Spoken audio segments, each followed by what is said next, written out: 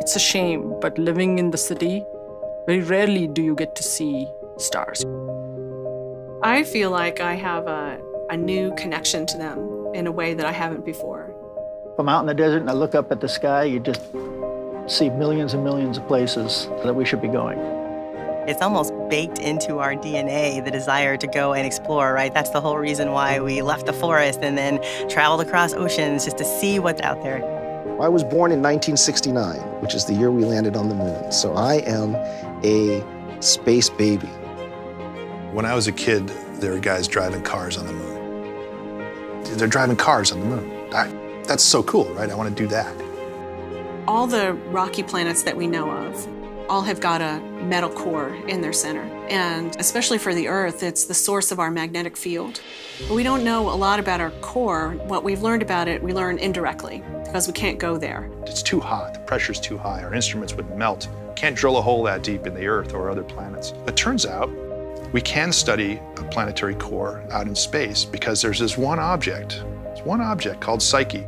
16 Psyche is an asteroid that orbits the sun out between Mars and Jupiter. It is the only asteroid that we're aware of that is 95% metal or more and is really huge. It's about 200 kilometers across in one axis. So it's about the size of Massachusetts.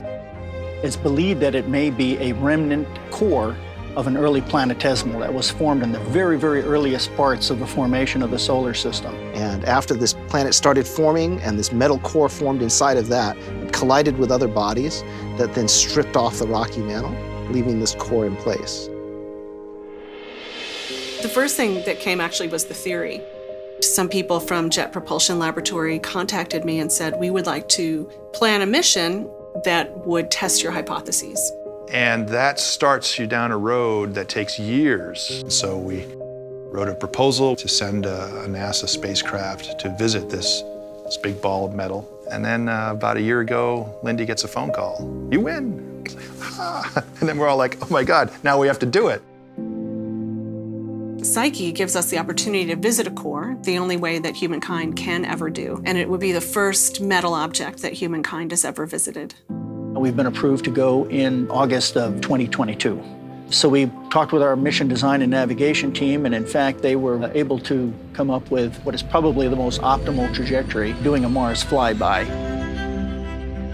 Flies past Mars, gives us a gravity assist, uses that propulsion system to then slowly creep up toward the end of 2025, getting there in early 2026.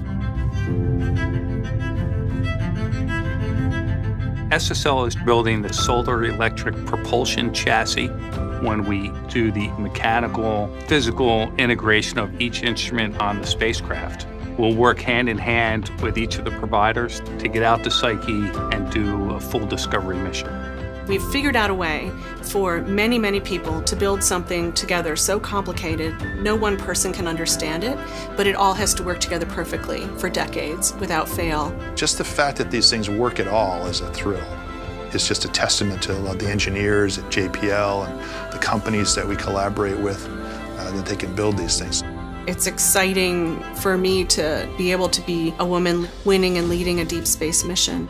The only previous woman who competed, won, and led a deep space mission was Maria Zuber, who was my friend and mentor at MIT. And so my drive is to make everyone feel welcome and to have every voice heard. We want as many undergraduates as we can. We want to involve as much of the public as we can. We want people to feel like this is their mission. You get that first picture back, and one of the first things that goes through your mind is, oh, thank God I didn't leave the lens cap on. We will put our pictures out there as soon as they come down. So we'll discover at the same time that the public discovers. We'll be scratching our heads and it's like, I don't know what's going on. At the same time everybody else is like, wow, what is that? I don't know, let's figure it out. I did get to look at Psyche through an optical telescope in my backyard. Some wonderful colleagues brought over their telescope on a fortuitous night. It's a very, very tiny, faint dot. And that made a bunch of us cry to think that we could send something to investigate that speck of light. We can understand this universe that we live in. We can explore it, we can learn about it, and we can be a part of something which is much bigger than just us or just this planet. We will see new things when we visit a world made of metal.